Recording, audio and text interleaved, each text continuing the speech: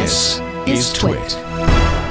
So Ukraine attacked a giant radio telescope that was used for cross purposes by the Russian military. What's the story there? Yeah, this is a good one. This was a surprise story by, actually at space.com by one of our contributors, Teresa Poltarova, who found out that last month Ukraine attacked the RT-70 radio telescope in Crimea, which, if that's not familiar to anyone, it was used by Russia for missions to Venus to transmit messages to potential alien life across the cosmos. It had a role to play in space exploration, and Ukraine actually destroyed it last month because Russia was using it for military communications. So it's another bit of space history that has kind of fallen to this conflict. And if folks don't recall, the Tupolev carrier plane for the Buran spacecraft, which was built in Ukraine and was housed there, was destroyed very early on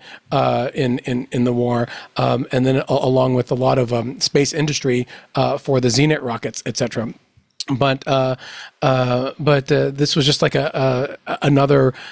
another bit of technology that had been gone because for folks that don't recall, when Russia kind of annexed the Crimean Peninsula, it carried a bunch of upgrades on this structure. It's a 5,000 metric tons, how large it is. It's a very large telescope, and to upgrade it for military communications. And so, they decided it was too useful for Russia to let it standing, and I guess we got some video of them actually attacking it with drones. Yeah, I hadn't seen this. This is pretty dramatic. I hadn't seen the video itself either. I knew that they had done it, but they took out, looks like, the whole facility there. So, boy, drones have changed the way war does business, haven't they?